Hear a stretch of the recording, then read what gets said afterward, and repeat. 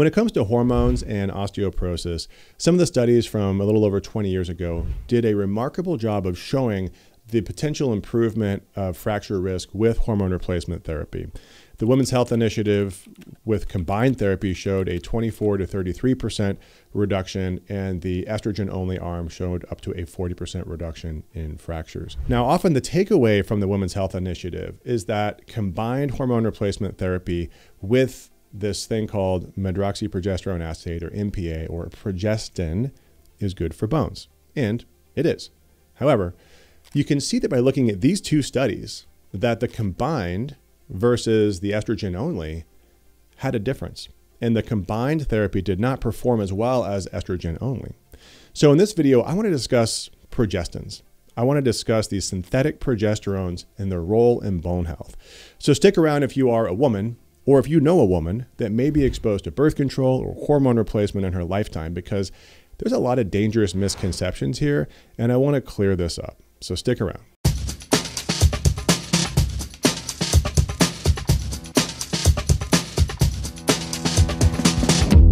Okay, so these two studies from the Women's Health Initiative that were published in the early 2000s were both monumental and destructive. The downside of these publications is that in an effort, arguably you don't really know what the intent was, but in an effort to show that they did not have cardiovascular prevention, I'm talking about hormones here, there was the misconception that estrogen was responsible for an increased risk of invasive breast cancer, blood clots, potentially other hazards like stroke. And the impact was that hormones were removed from millions of women's medications and treatment plans out of this fear that came out of these studies. I just want to talk a little bit about the difference between how we manage patients with hormones and what was in these studies, and why we need to look at the studies in a different way. And I have this discussion all the time now because there's so many questions about hormones and safety.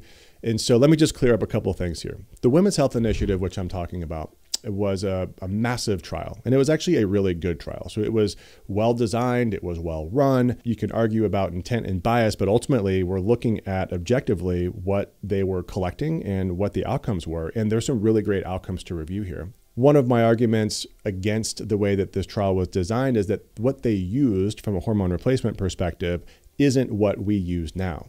And so when we're talking about risk, we can't necessarily say that the risk from the Women's Health Initiative is the same as the risk now, but we do need to understand what we can pull out of that, of those data sets, because there were so many data to review.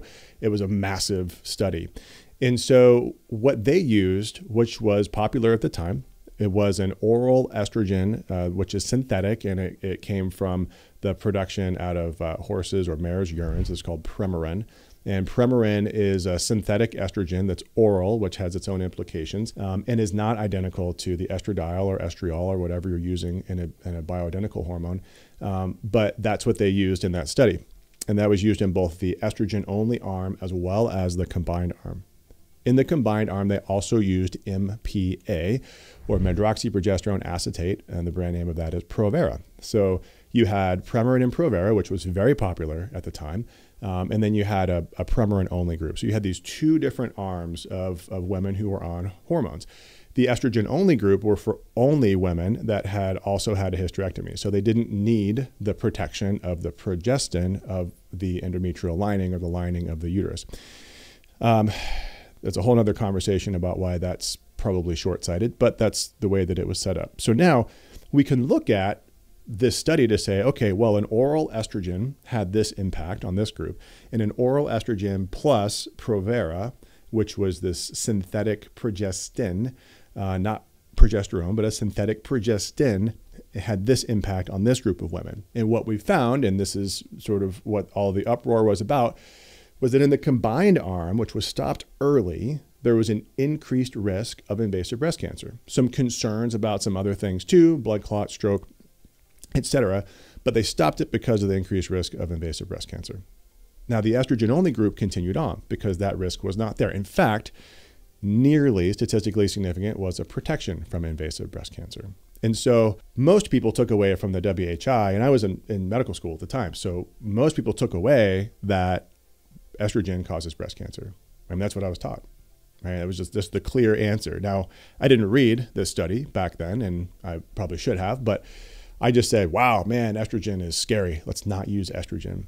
But when I go back and look at these data now, what it clearly shows is that progestin and estrogen caused this. Estrogen alone caused this. The difference between the two groups was the progestin. Yet the progestin was not really blamed for the negative outcome of the combined group. At the time, you could kind of argue maybe that it was both, maybe you just needed more studies, but more studies have been done, and the progestins continue to be the problem child. So when you look at studies on progestins in postmenopausal women, you continue to see the signal: increased risk of breast cancer, increased risk of blood clot, increased risk of stroke and heart attack. Progestins are scary little molecules. And what's really scary is that progestins are used not only for combined hormone replacement therapy in postmenopausal women, but also in oral contraceptive pills and other contraceptives in young women. So now, decades later, because these things have been out for decades, we have pretty clear evidence that these things are not good for people. They're not good for women, and there are a lot of potential implications and some clear increased risks. What I want to point out today is that when you are choosing with your doctor what kind of hormone replacement to be on, be clear what kind of progesterone you're on. Is this a progestin? Is this a synthetic progesterone? And if so, there are associated risks with that, which I want to go over. Or is it an oral progesterone? And we'll talk about the difference there. I also want to talk about what we know now about bone health and progestins in young women. And this is an area that I have a lot of interest in, because young women, I think, are being skipped over in this conversation about bone health. And yet we know clearly, as I'm going to show, that there are risks with some of the things that we're exposing these young women to. So I'm going to continue on and talk about the risk of progestins for both postmenopausal women, perimenopausal women, and premenopausal women, and how we don't necessarily need to expose ourselves to these risks because there are other options. Okay, so birth control, if you're taking it as an oral, combined, or progestin rather, only form, carries with it, as we know now, some of the same risks as MPA in postmenopausal women.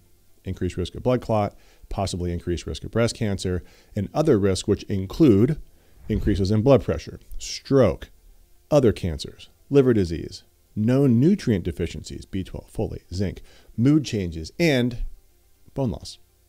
Actually, an increased risk of fracture. All right, so when you look at this study from 2022, it's titled The Effect of Oral Contraceptives on Bone Mineral Density. So clearly what they're looking at is what's happening with birth control in our young women in regards to bone mineral density. And again, this is a perspective that I think is so often overlooked because we're just not thinking about bone mineral density in young women, which if you've been following this channel, you know that we need to. We know that peak bone mineral density occurs in your early 20s to 30s, and the decline is relatively steady from there. And so we need to be cognizant of the things that we're exposing ourselves to in our 20s and 30s, especially as women, especially if there are other negatives. We do not need to necessarily be on these drugs. At least the vast majority of people don't need to be on these drugs. They start by saying when it comes to premenopausal and perimenopausal women, that combined oral contraceptives, so that's progesterone and estrogens, have no impact on bone mineral density in women that have no estrogen deficiency. And that's probably true because the estrogen is going to have the biggest role here. But then they go on to say that progestins, so progestin-only pills, may not affect bone mineral density, but further research is needed. And the reason why they say that is that some of the studies show that it does, and some of the studies show that it doesn't. They then go on to say that the depot version, or the subcutaneous version that's injected, and this is MPA, so the same thing that was in the Women's Health Initiative, does have a negative impact, especially in adolescence. The impact is related to the duration. Fortunately, when you remove it, sometimes that impact can go away, but that there is an impact of progestin only. And then they go on to say that the intrauterine devices should not have an impact because it's not really absorbed systemically. So those are local phenomenon. But the thing that I struggle with here is that we know that MPA potentially can have an impact. There are other ways to prevent pregnancy. I know that's not the only reason why they're used, but there are other ways to do this, and there are other ways to optimize hormones. It just takes more work. And so I think that oral contraceptive pills are so overutilized with young women because it is the answer to basically every problem, it seems like, that is potentially mood, issues around a period, not having a consistent period. So all of these different things that are around menstruation, basically the answer is the same: go on birth control.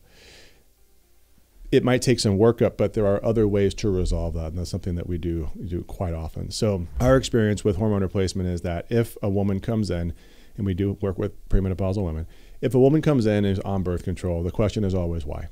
Is this something that could be potentially treated in a different way?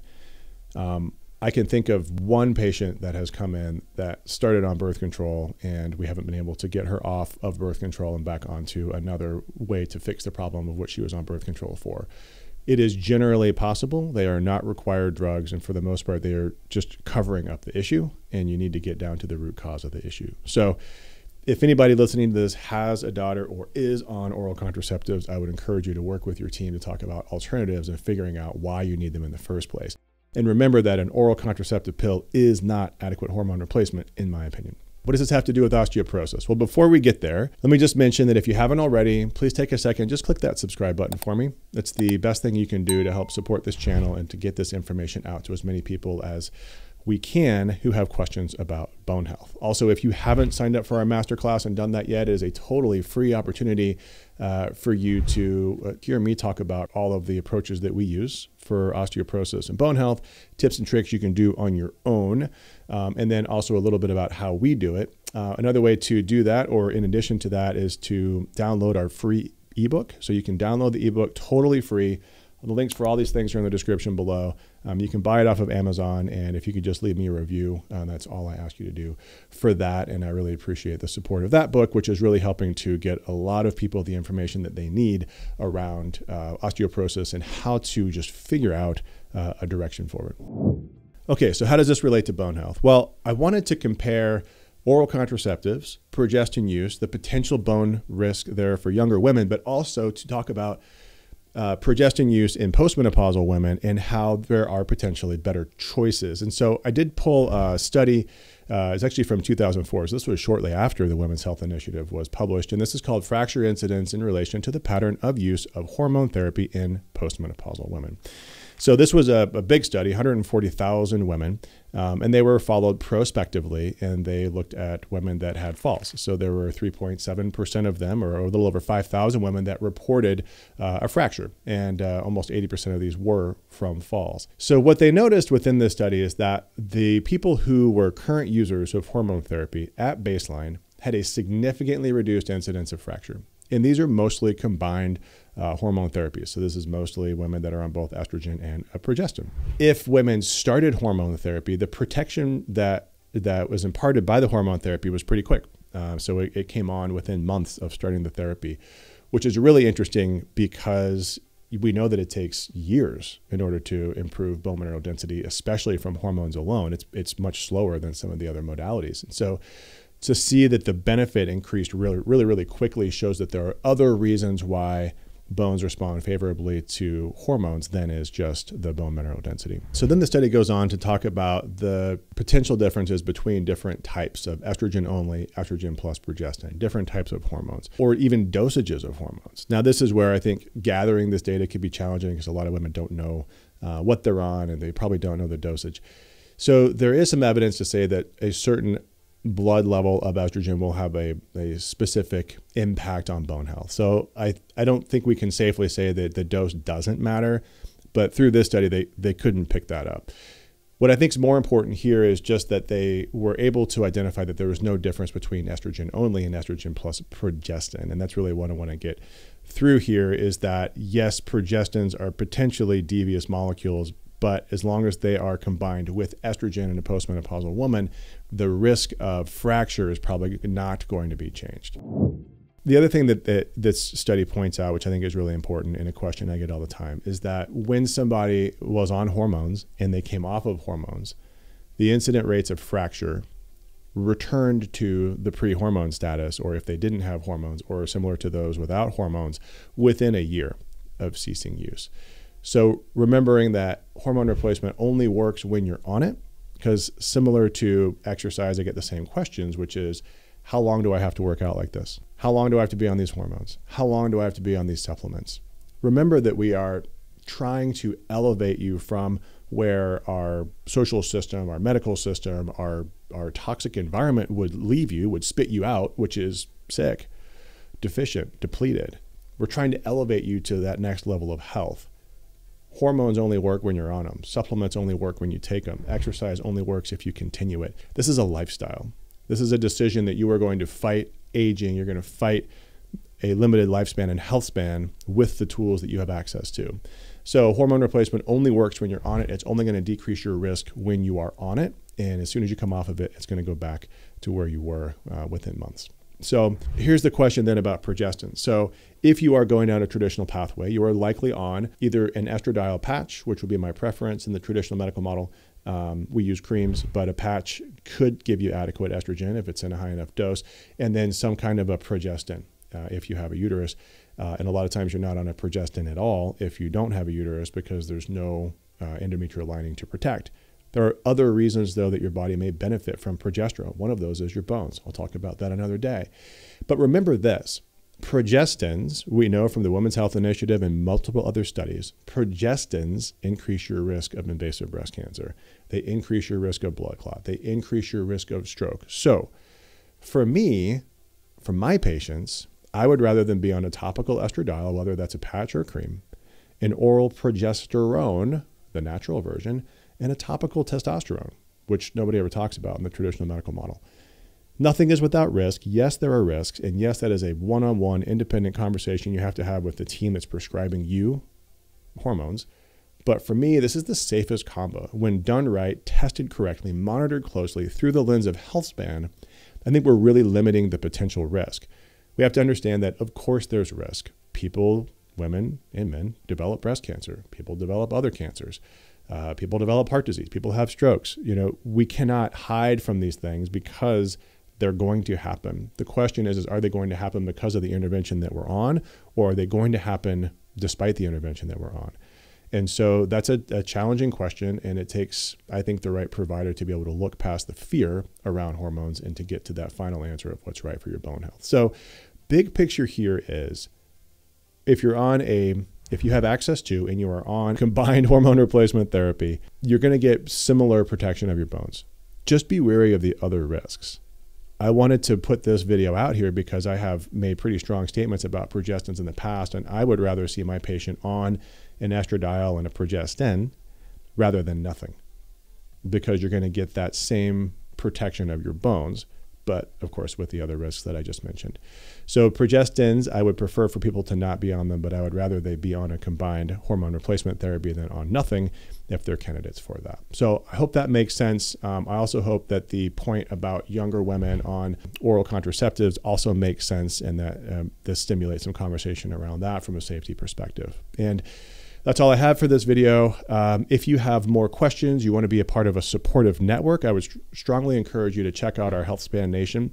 This is where we combine our bone health group and our health optimization group. We put all of our resources in one place, the discount codes for all the things that we're doing, for all the materials and products that we vet are going to be in the Healthspan Nation, and a weekly Q&A with myself and other team members or experts in the spaces that we're interested in, to provide you guys with the opportunity to answer and ask questions, and also a group area that you could potentially participate in to ask similar like-minded people questions as well. So if you want to check out more about that, you can go to drddouglucas.com, and we'll have all of our resources for all of our things on drddouglucas.com, and I'll see you in the next video.